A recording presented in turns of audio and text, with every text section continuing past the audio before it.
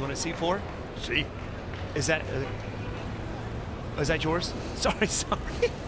Take it from him. Ladies and gentlemen, it is time for our fourth fight of the evening. Fighting out of the blue corner, welcome, Kenji Grillon! And we welcome for the first time to Karate Combat, Kenji Grillon, 32 years old, from France. A lot of very decorated sport karate achievements for him. World champion, individual and teams, European champion, French champion. You know, wasn't particularly complimentary about some of his opponents' striking capabilities. You can see, though, he's a big human being in this welterweight division.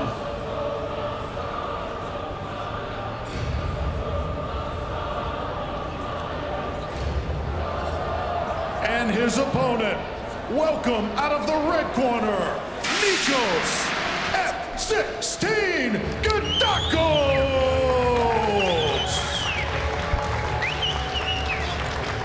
Welcome back for the third time. Nikos Gidakos from Greece, carrying a lot of confidence into this one, as we mentioned. That fantastic KO victory against Gidakos Jr.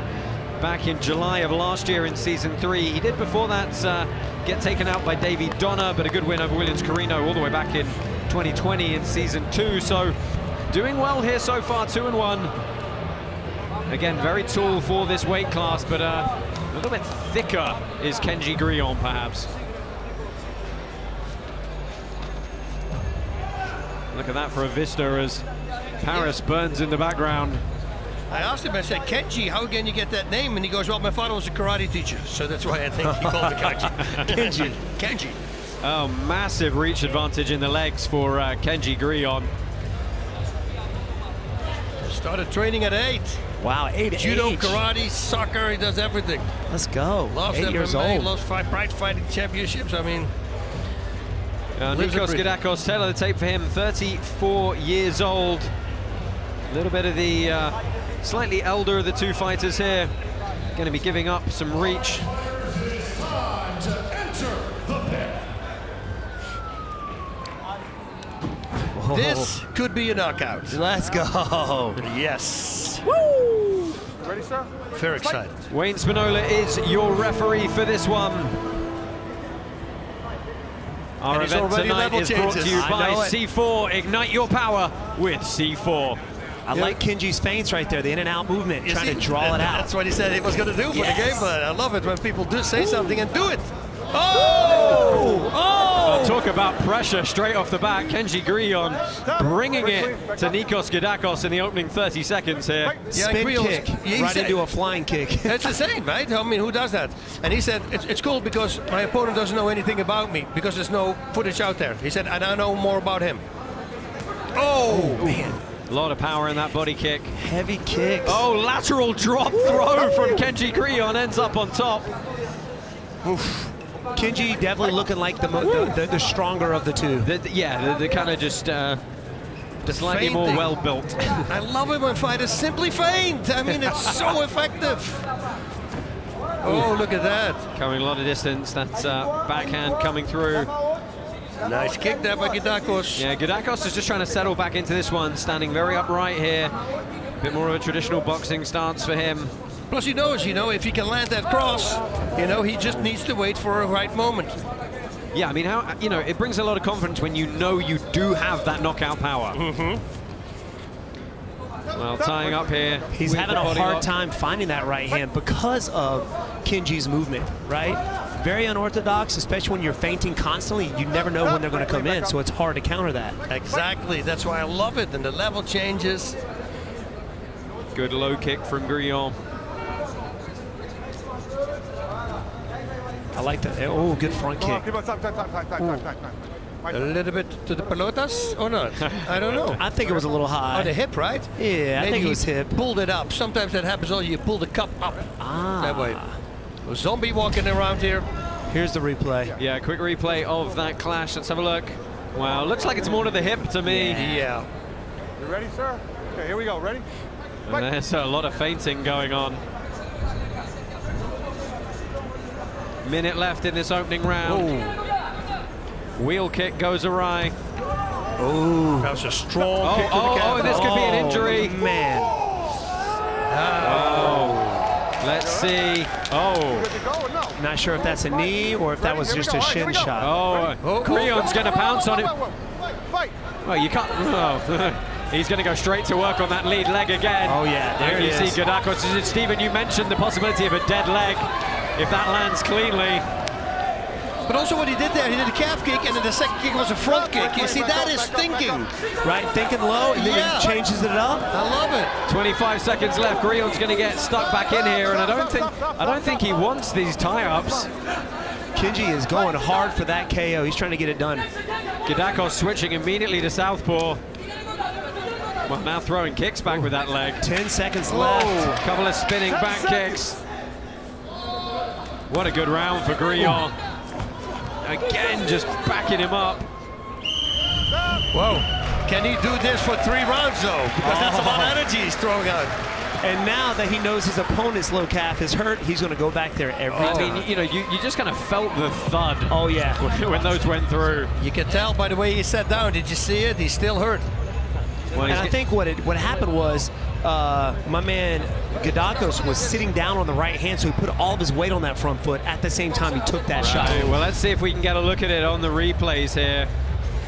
Base. Oh, wow. Full with the shin. That has buckled the knee on the inside. It wouldn't surprise me if we're looking at some form of ligament damage for Nikos Gidakos.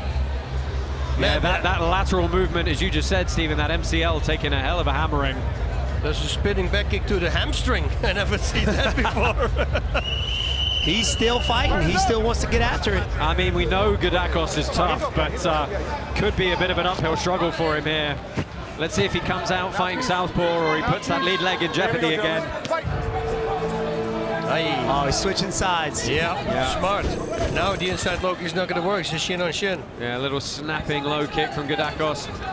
Oh, and he's got switched back. Yeah, just by default, and he's chasing him here. Beautifully movement backwards, not in a straight line, but Grillon, he's doing phenomenal.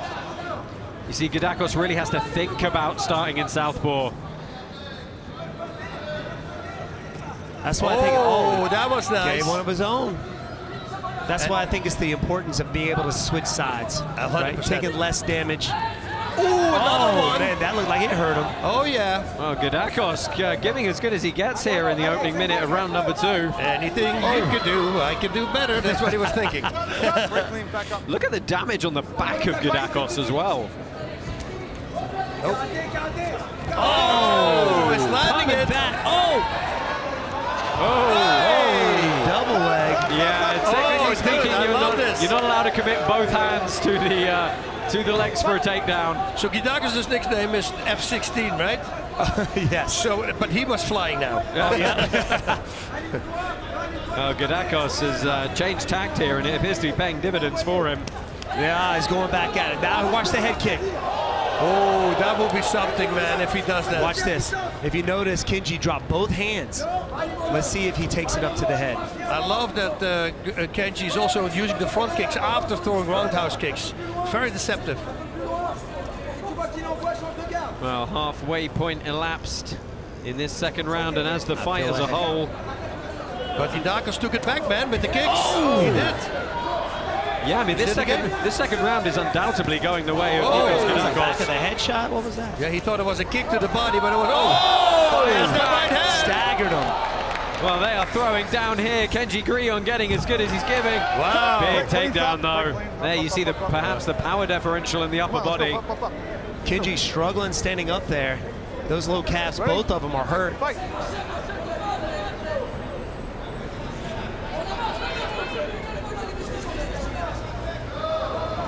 There's the kick again. Gidakos is kind of checking those well now. He's taking a lot of pressure away from him. He is. Side choke, standing side choke. Yeah, I think head and arms are illegal in karate combat, unfortunately. 24 seconds left here. Ooh, again, Gidakos times his big pickup. And that's a good takedown for Grillon. No elevated throws now. No elevated throws. Okay, all right? Ready? 10 seconds. Fight. Gidakos is having a hard time getting up as well. You see the pain every time he stands up. I wonder if he hurt his own foot there. Yeah. I may have busted his own right foot there, catching it on the shin. Oh, look at him, he's having a hard time. To get up there. And it's actually something that was discussed in the rules meeting is, you know, if the referee sees you struggling to get back up the pit wall, they will consider a medical intervention. Let's have a look back at some of the replays here. That was nice there, to let it slide underneath. Hard kicks there from Gidakos. And then he landed that cross too, right? Yeah. You got to wonder if that instep just, you know, took too much of a hammering right at the end of that round. This was the huge double leg pickup.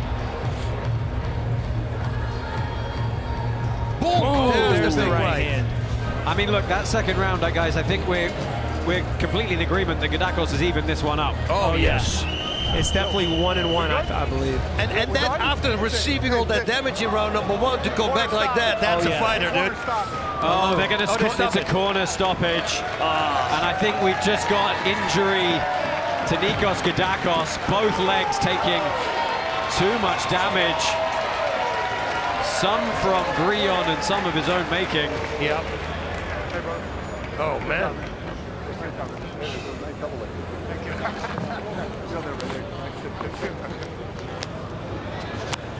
Well, Gidakos is going to try and make his way back for the raising of the hands. I think he might have a broken leg, maybe a hairline fracture to that shin.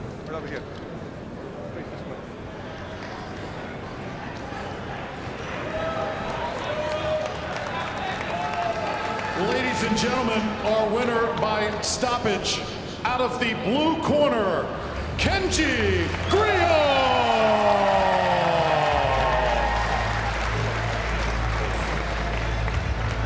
Still, man, I'm telling you, Gidakos, animal. To come back after that first round with the damage he sustained to his legs and then doing the same thing to Grillon.